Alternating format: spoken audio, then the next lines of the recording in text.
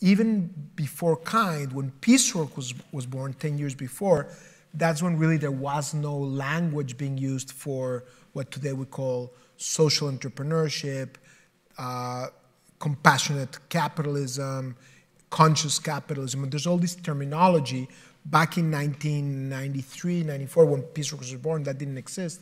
And so I coined the term not only for profits, because there's not for profits, there's for profits, and there's a missing space for a lot of businesses that want to make money and have a social impact.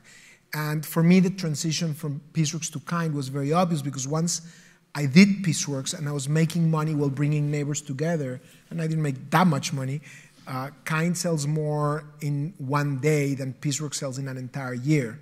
So pieceworks was and still is a very modest business, but the concept of it, to use business as a force for bringing together, made me fall in love with the possibility of channeling market forces to try to drive impact in society, to solve problems in a sustainable and scalable way. So not everything can be solved through business, but when you can use market forces to do so, it flows better. You don't have to raise money. Because I also do a lot of charitable stuff and raise funds for organizations I started or for others, and it's hard every year having to ask money. So if you're able to build into your business model a way to have impact, I think it's really magical.